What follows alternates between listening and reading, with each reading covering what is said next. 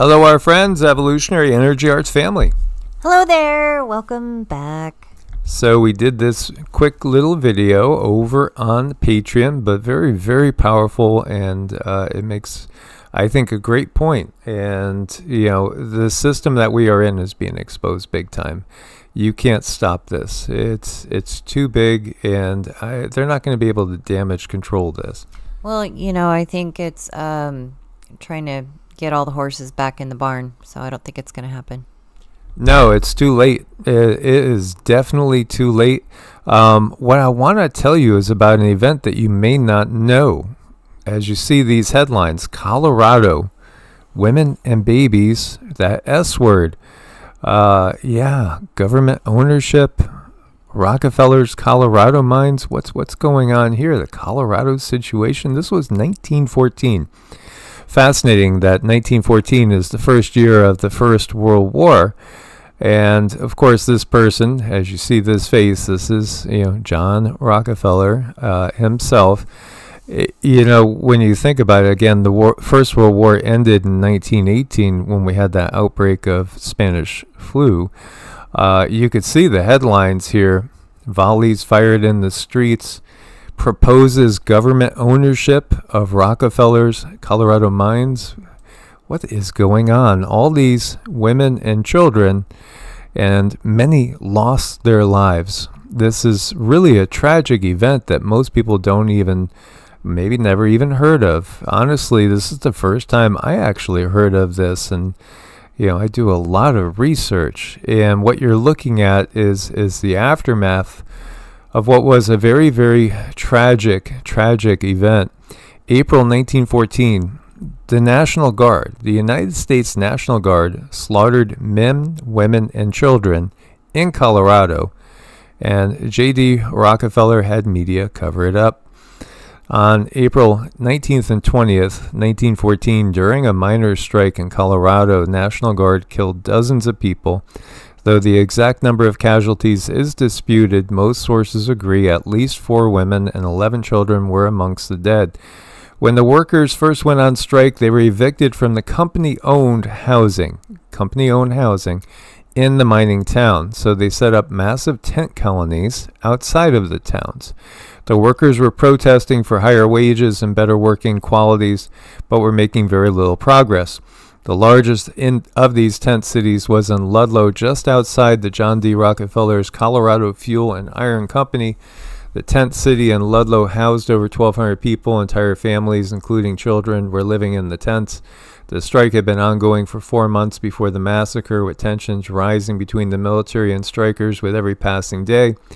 Then one day the tensions came to a head, and National Guard set up a machine gun on a hill overlooking the tent city for a strike, and began raining bullets down on the workers and their families. The soldiers then invaded the colony, began setting fire to the tents, trapping many innocent people to die inside. When news of the violence spread, miners all over the state began to revolt and went to war with the coal companies, shooting and attacking soldiers and mine owners, as well as dismantling railroad tracks and blowing mines shut. Eventually, the army was called in to quell the uprising, and protesters went back home or back to work. However, news of the incident was beginning to spread, tarnishing the Rockefellers' reputation, inspiring more protests. To deal with this problem of public perception, Rockefeller hired public relations pioneer Ivy Lee. Lee was an early influence of Edward Bernays, who would later write the infamous book Propaganda, a textbook of mind control for tyrants and aristocrats. Bernays is often called the father of propaganda. If this is so, then Ivy Lee is the grandfather. It's likely that Rockefeller picked Lee for the job because years earlier he came up with the idea that would revolutionize how corporations and governments communicated with the peasants. In 1906, when a horrible train accident happened in Atlantic City, Lee suggested the company issue a statement presenting their side of the story to the press. This was to be the first press release. The disaster was caused by negligence on the part of the railroad company and was witnessed by hundreds of people. So the press release was a special measure taken in hopes to get their side of the story out first. The press release scheme was a success, and 2 days later, New York Times just printed the company's statement word for word. This kind of insanity continues to this day, where the news reporters simply regurgitate the statement from the White House or from Exxon about what they're doing, instead of making any attempt to investigate, do actual investigative journalism. Starting with the Ludlow massacre, Lee began to change the public image of the Rockefeller family and their businesses, even if it meant telling blatant lies. Lee sent out mass bulletins claiming that the people who had been killed in the Colorado protests were the victims of a house fire caused by an overturned stove, when in reality those fires were intentionally set by National Guard soldiers. He also accused a popular union worker named Mother Jones of being a prostitute and running a brothel because she was a vocal activist who was bringing the national spotlight on the incident. On Lee's advice, Rockefeller wrote the statement 1 month after the incident, insisting that there was no Ludlow massacre. The engagement started as a desperate fight for life by 2 small squads of militia against the entire tent colony. There were no women or children shot by the authorities of the state or representatives of the operators. While the loss of life is profound and to be regretted, it is unjust in the extreme to lay it at the door of the defenders of law and property, who were no slightest way responsible for it. For a short time, Lee and the Rockefellers were able to manage public perception of the event on a national level, though many residents of Colorado were already well aware of the truth behind the massacre. Eventually, the word spread and caused outrage across the country, sparking widespread protests that eventually led to congressional hearings. As expected, the congressional hearings solved nothing and brought no justice for the families of the slain children and minors. To repair the public image of Rockefeller name, Lee suggested the family make high-profile donations to various charities and have photographs taken of them handing out money to commoners to make people think they were good-hearted and generous.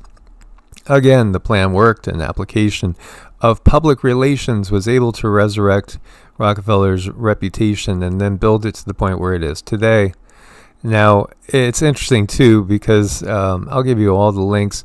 Poison Ivy Lee and his propaganda, you know, who else he was associated with was Hitler and the Nazis. Kid you not, they were actually using him as well as a propaganda tool. This is interesting because many will make note that a Rothschild bank was seized by Hitler, but that was just a stunt. In my opinion, that was just a stunt. That was another public relations thing to make them look good, because in reality, okay, they seize the bank, and then wink, wink, nod, nod, nothing really changes. This is all part of the bigger picture.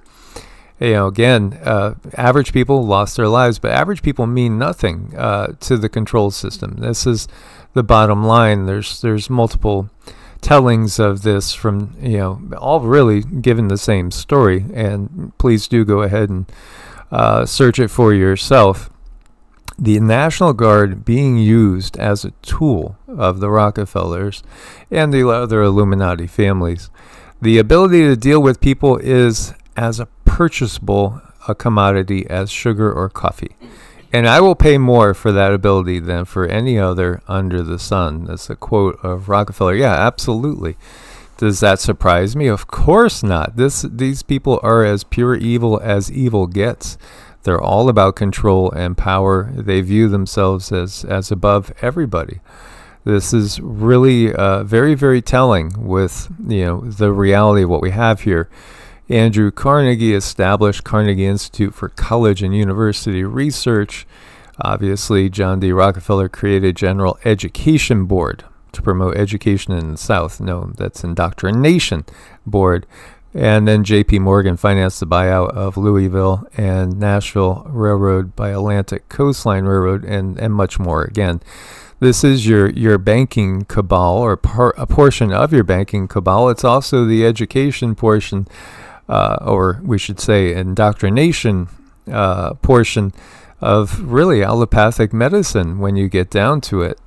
And a statement on record, I don't want a nation of thinkers, I want a nation of workers. Yeah, absolutely. the General Education or the General Indoctrination Board going back to 1903. This really tells everything. And again, people like Ivy Lee, who, gives you a method to sell the madness to convince the populace that, you're actually a good guy when you're a bad guy. It is a pretty scary situation. And it's ongoing, and the only thing we can do is educate ourselves, share the videos, help other people understand, and hope that they wake up out of their slumber. These are the things that I think we need to do as individuals, knowing that there's still so many asleep to this stuff. So many don't understand that the only education anyone's going to get is the education that the Rockefellers want you to have. So that's that. And this little guy is concerned about it too. Yeah, it is scarier than Halloween. Absolutely. Again, trusting the science. We can never trust the science because it's sales. Our science is sales. This is the reality. It's all a business model. As always, guys, thanks for your support over on Patreon. We couldn't do it without you guys. Source bless and namaste. Namaste.